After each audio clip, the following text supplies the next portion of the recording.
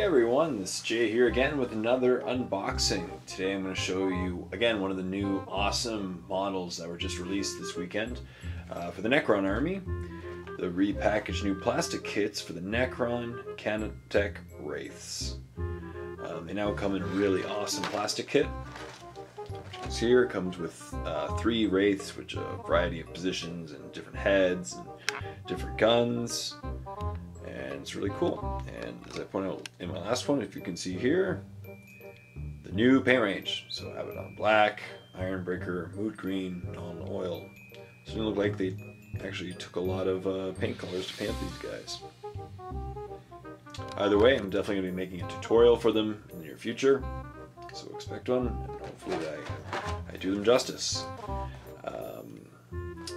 First impressions, again, the box size is a little small. I figured that they might be a little bit larger. It's hard to place it based on, I think they have the medium base size, so I wasn't expecting anything close to like a Trigon or anything, but they look like they're pretty tall and a lot larger than the old ones.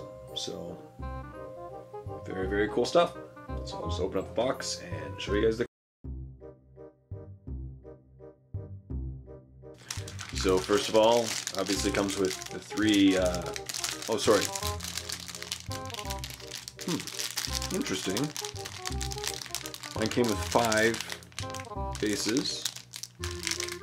I don't know why it came with 5 bases, but that's interesting. I was expecting only 3.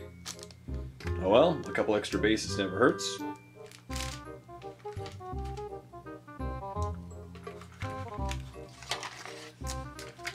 Also comes with the instruction booklet. You can see how to build them. Awesome stuff. Very cool. Always need an instruction booklet with these multi-plastic pieces. It can get very confusing. So I'll zoom in here and show you guys. So it comes with 3 different sprues, as I was predicting. And each sprue basically consists of the various parts to build an entire Wraith, I'm pretty sure. Yeah, so each sprue could be its own Wraith, or you can mix and match the pieces, up to you. So I'll just zoom in and show you the pieces. So as you can see here, just body, the front blades, part of the arms. Here's the entire, the body and the head, the front. There's the front.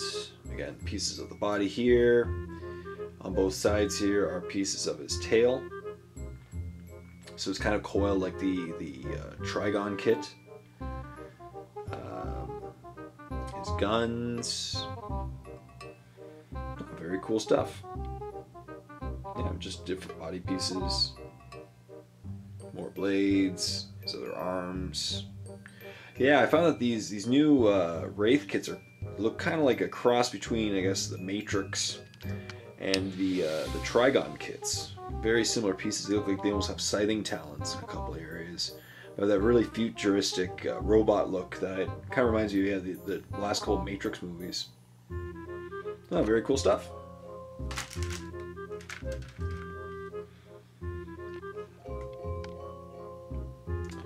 Zoom out here, so as you can see, just another variety of pieces. It's the same pieces, actually in the same areas.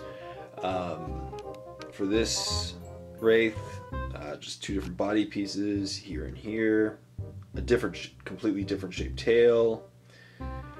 The gun's the same. These scything talon blades look pretty much the same. So they're blades.